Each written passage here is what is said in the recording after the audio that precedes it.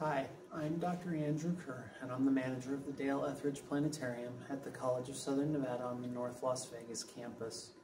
Welcome to the September 15th edition of the Las Vegas Weekly Night Sky. In these videos, we hope to let you know a little bit about what you can go outside and look for in the nighttime sky. Next Sunday evening, the 21st, Saturn will be at opposition in the night sky. What is opposition? On that date, Saturn will rise just as the sun is setting, essentially putting the Earth, Sun, and Saturn in a line. It is at opposition that a planet that orbits farther from the sun is at its closest point to Earth for the year. This also means that the planet will be at its brightest for us. This opposition for Saturn also coincides with its rings being nearly edge-on for us. The rings will appear as a thin line bisecting the planet. Saturn's rings are very thin anyway, only about a football field in thickness, and it's amazing that we're even able to see them at all. As Earth and Saturn both orbit the sun, we sometimes see the rings edge on like is happening now, and sometimes see them at an angle that makes them much easier for us to see.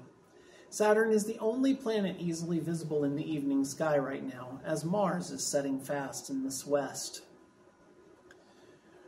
Also on September 21st, there will be a new moon and a partial solar eclipse that will be visible only in the South Pacific.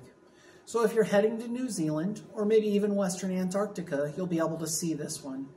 Partial eclipses only cover a part of the sun. A total eclipse covers the entire surface, while an annular eclipse sees the moon covering the sun with a ring of the sun's surface visible around the edge of the moon. For us, the moon will be nowhere near covering the sun.